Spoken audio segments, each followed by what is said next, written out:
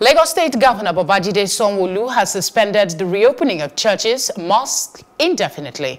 The governor made the announcement on Tuesday afternoon. He said the decision was informed by the increase in the number of cases in Lagos. We're now joined by Saidu Basharu, who is a Muslim faithful. Thank you very much for joining us. Thank you very much for having me. Worship centers were meant to resume today, particularly the mosque in Lagos, based on initial plans. What is your opinion on the state government rescinding on that earlier thoughts? I agree with the state government's decision. First, I'd like to commend the worship centers, the mosques and churches who have put measures in place, to curb these COVID spread. However, in just yesterday alone, Nigeria recorded 745 cases of COVID with 6 deaths. These alarming rates was what informed the decision to suspend reopening of this mosque. I think it's better to be safe than to be sorry. So while I sympathize with the churches and mosques, I think it's better that this action to stay home and keep the worship centers closed is a lot better.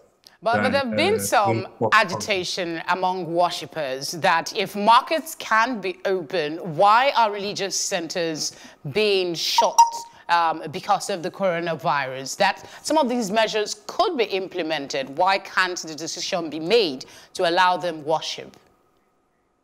Well, you can't compare the activities in the market with that of the church. Churches and mosques are impact centers where people interact more. The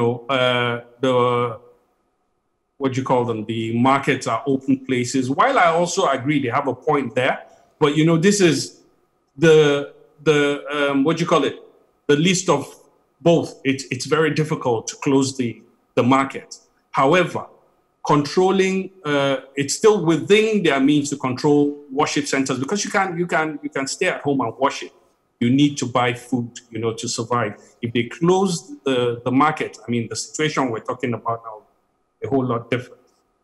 So we should just be patient, to ensure that we get this spread under control. It is going to cause a lot of inconveniences, we understand, but it's better to be safe than to be.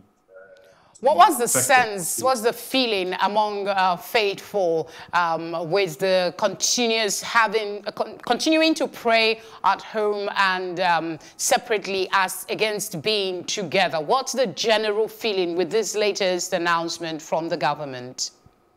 I think it's a lot of disappointment because, like I said, the mosque that I worship, we have put in a lot of measures. Monies have been invested, to ensure that all the safety measures are put in place.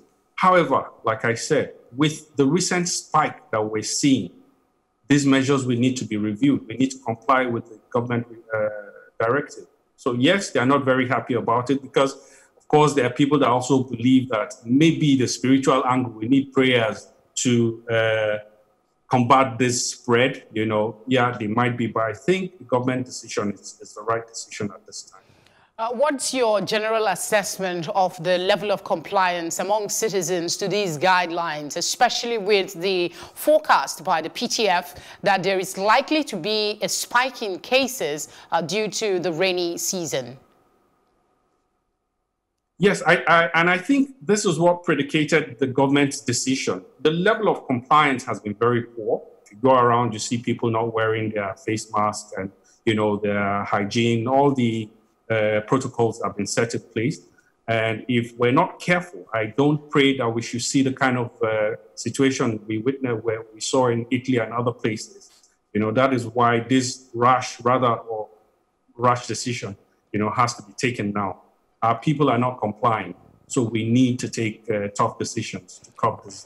We're optimistic that the restrictions will be released soon enough. Thank you very much for sharing your thoughts on the matter. Thank you for having me.